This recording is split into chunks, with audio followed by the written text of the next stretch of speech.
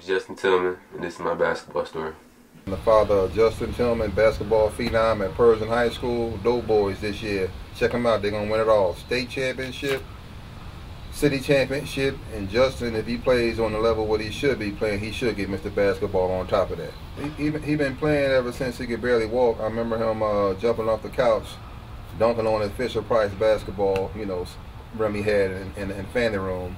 As soon as I was able to walk, had a little play run, running around, dribbling the ball. He always had a love for the game, and his love for the game and talents have, you know, increasingly grew each year.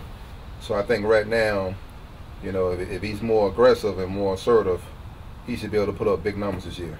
What I want to accomplish at Persian, I want to have an undefeated season, win the city championship and state championship. So I want to win Mr. Basketball and leave on a good note.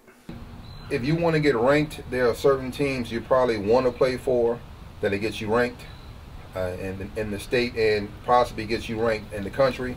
You know, some teams that have talent, some teams get you ranked. For example, to me, the family is one team that can get you ranked because of the people that are involved with the program, like Vince Baldwin for Nike. He helps players get ranked, and he does a very good job of doing that, getting players ranked who may have talent, and then some of those who don't have talent get ranked through him. It was a great experience being around a family, people that cared about you on and off the court, you know, like really good kids, you know, stay out of trouble, and just learning from other people, making from mistakes and being a leader. We had 4 players that played with the AAU team early in the season in the spring, left the team and played for the Hurricanes, and then they had 5 new players come to the team and play with the team during the summer, which was a better team, and they went on to play in a championship game for the Bates Classic, and they ended up losing that game by 1. It was 74-73 to the Dallas Stars. Come look out for me this year. Come check out my games. Come support me. Persian Doughboy. We're going to win cities, states, and be Mr. Basketball. Thank you.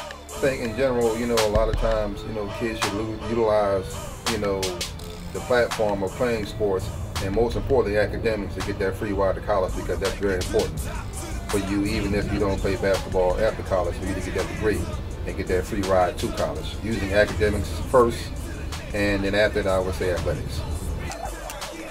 In my way, I'm dunking on y'all this year. I'm working. Y'all let homie eat cereal. I'm out.